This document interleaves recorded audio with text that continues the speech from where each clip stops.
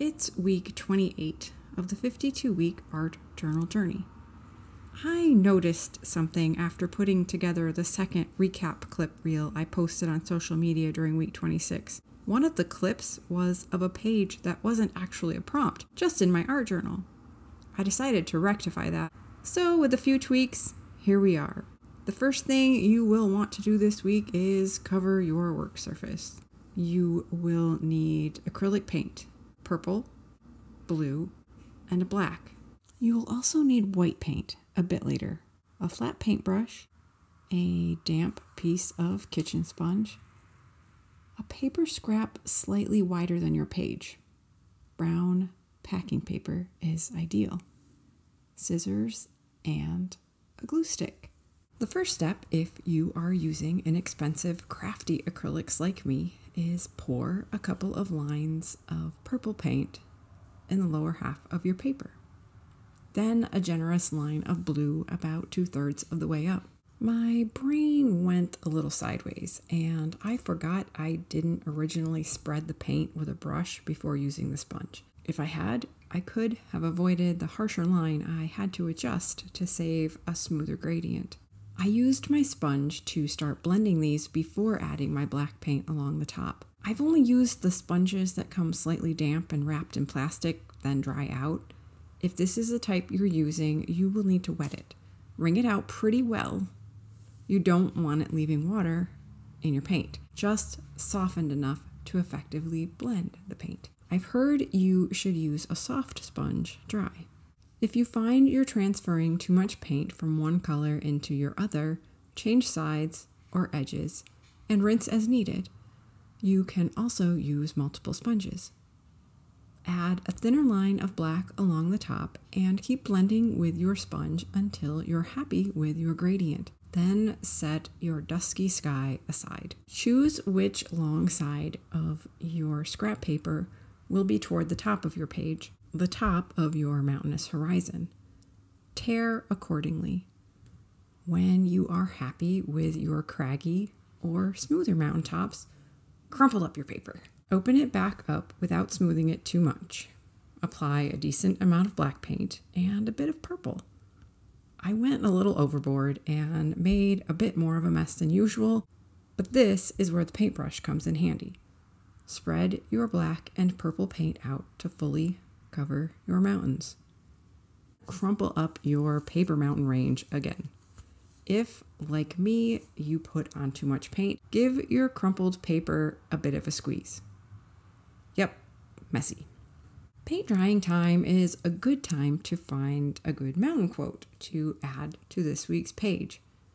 And think about how you'd like to incorporate it. The entire time I was making this, the phrase, lyric actually, kept going through my head was climb every mountain. Though it's been some time since I last watched The Sound of Music. And at the risk of offending some of you, I'm not a big musicals fan, but I think I'll run with it.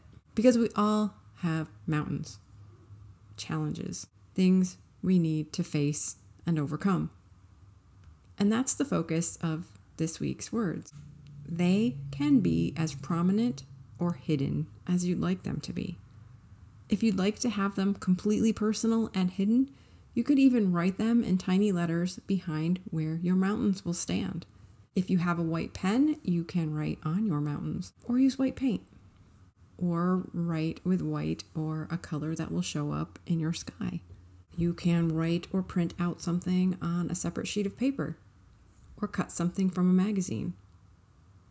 Today's small art is about inspiring yourself to keep climbing. Feel free to share on social media if you'd like to inspire others.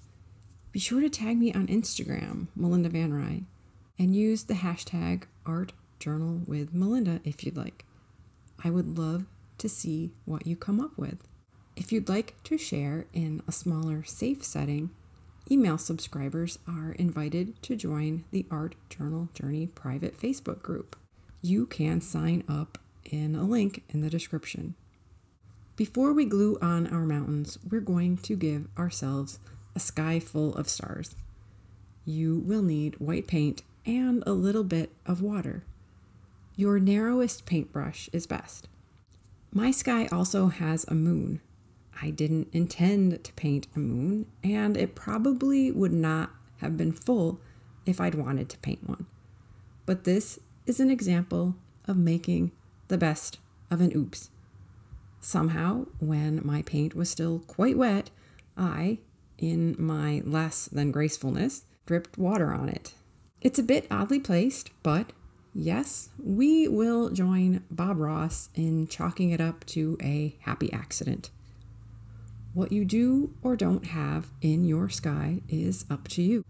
Maybe you will want to remind yourself that there's always something to reach for in the struggle of the climb.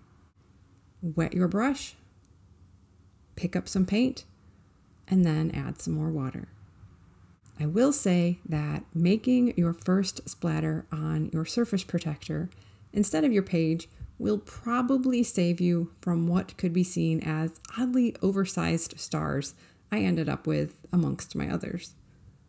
When your stars and mountains are dry enough, it's time for our trusty glue sticks. Glue your mountains to the bottom of your page and cut off any overhang after your glue is dry. Thank you for joining me for another small art and journaling prompt. I appreciate the opportunity to encourage you to reclaim your creativity and establish a healthy habit of creative self-care through art journaling. I will be back next week with another video. In the meantime, enjoy making your mountain nighttime sky.